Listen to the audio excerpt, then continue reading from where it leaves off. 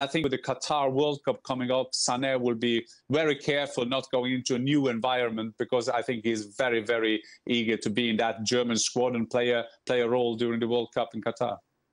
Like Jan, when Sané's on it, he is brilliant to watch because he's a little bit unique in that sense that he can take it past people. Great finisher as well, just edge your seat sort of player. Do Real Madrid need him?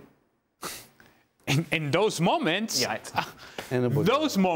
you would want Leroy Sane to be in any of your teams. If you're a fan and you see Leroy Sane play and you see those moments, you go, yeah, this is a guy we can use.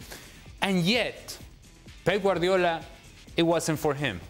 He goes to Bayern Munich and he hasn't been consistent enough. So at some point you start to ask the question, can this guy do it consistently for me? Can he produce?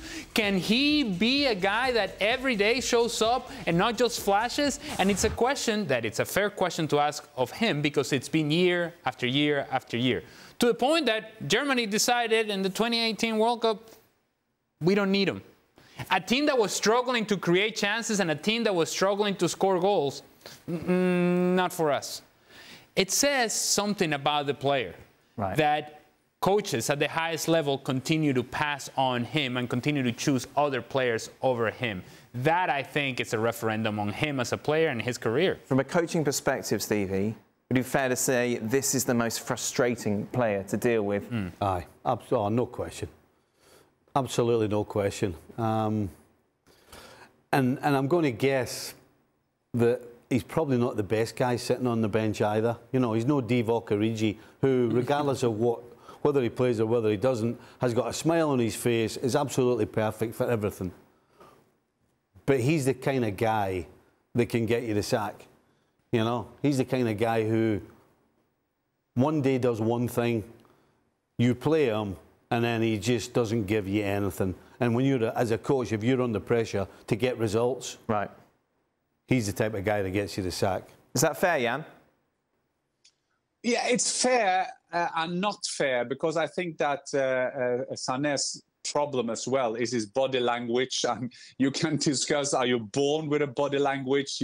We remember back in the days when Özil had a bad game. It was not like he had a bad game. He looks like the worst man playing in London. I mean, that was his body language. There are players who have bad games, but it looks like they're fighting. They look like they're battling, and that is a problem.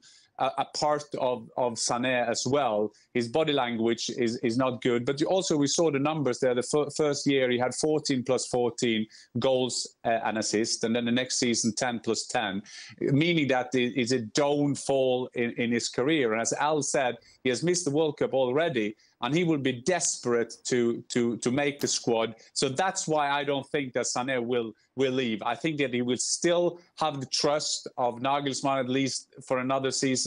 And Hansi Flick knows that he has a national team that is depending that people like Sané is producing the goods. If not, Germany can't be a contender for a semi-final, quarter-final of the World Cup. Thanks for watching ESPN on YouTube. For live streaming, sports, and premium content, subscribe to ESPN+.